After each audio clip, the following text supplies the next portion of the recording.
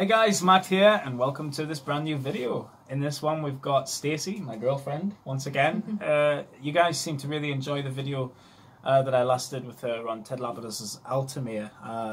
Great fragrance, and thank you so much for being in that one, and of course thank you so much for being in this one. Really means a lot. Now, I don't think you've smelled this one really, have you, that much in my collection, like compared to other ones? I've never smelled it before, actually. So this is a new one, really, isn't it? For us to kind of review. I mean, I've reviewed this before. I reviewed this quite a while ago. I actually got this in duty free in Heathrow Airport. I think I paid for this. Actually, it was actually quite cheap at the time.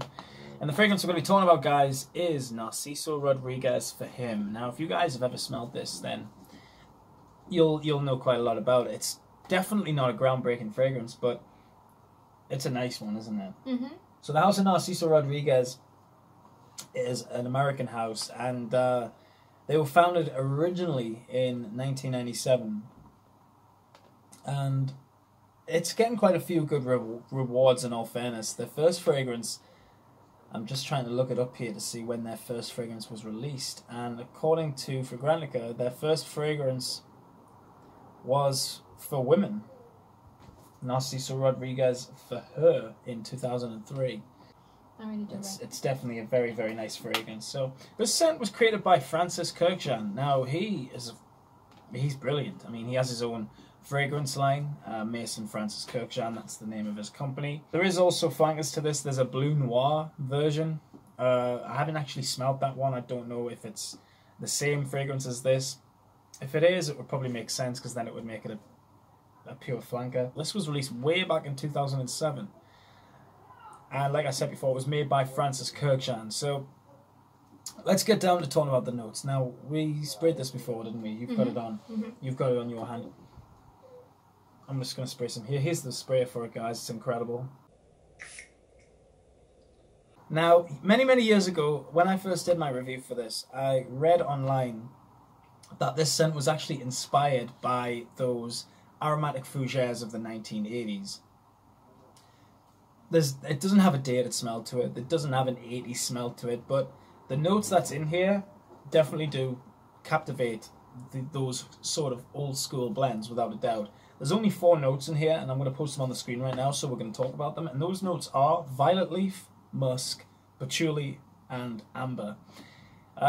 There's no amber in this fragrance, to be honest with you, but what I really do get out of this is I get that violet leaf straight up top. It doesn't create like a Parma Violet candy kind of, well, actually maybe a little bit. Maybe like a tiny touch of Parma Violet sweets. I kind of get that sort of vibe with this just overload on musk, which is very clean smelling. But when you do spray this, you get this kind of watery vibe. You said that before. Yeah. I mean, when we were looking at the accords for this fragrance, the accords here are ozonic, musky, patchouli, aquatic, powdery, woody, amber, warm, spicy, earthy, and green. There is definitely this aquatic, I mean, I'm not going to say straight up aquatic. It does have this watery element to it, but a lot of people have even said that they would rather wear this scent on a rainy day. In fact, you know what? It's even hard to tell how much juice I've even got left. Yeah, I can't tell. You can't even hear it either. I think I'm honestly about halfway through this bottle, but it's really hard to tell because the bottle itself looks like it's got this, I don't even know what you call it. It kind of looks like it's filled with wax, as opposed to actual liquid, but that's just the cool look with the bottle, you know. It's probably like a resin or something. They do that with most bottles. Some bottles to like preserve it, don't they? Yeah, that is true. Preserve the look of it. So yeah, this is just a very much a, in all honesty, it's really nothing groundbreaking at all. This is just a straight up musk violet leaf fragrance with a little bit of patchouli in there as well, which makes it very green. But it is just this simple, classy blend, in all honesty. I mean, it just goes to show you that you don't need lemon in a fragrance, or any citruses, or really any spices to make a fragrance smell nice. This is primarily just musks, a little bit of floral from that violet, and of course Not to mention the green patchouli that's in there. It's not one of my favourites, but I would say it's still like a good 6 or 7. Altamir is one of your favourites. Yeah. But how would you say like when you think of Altamir, that one's one of your favourites. How would you compare it to this? What would you say about this? Do you know what I mean? If that even makes sense.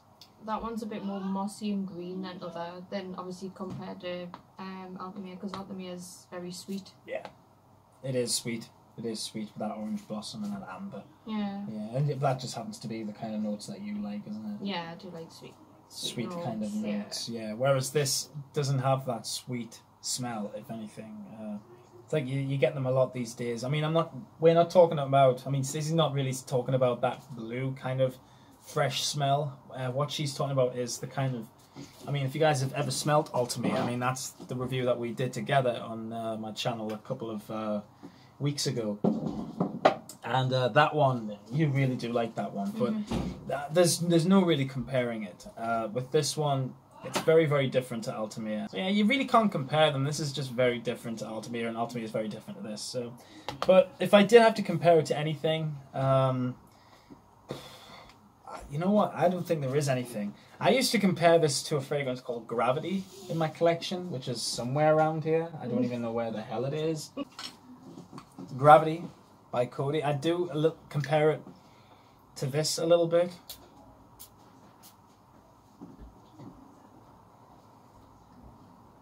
A tiny bit.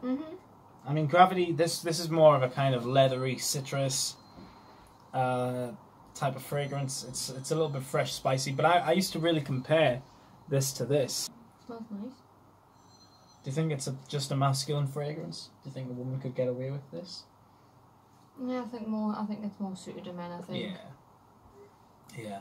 It's not something I would particularly wear. I don't think something that would be nice for a woman to wear, I don't think.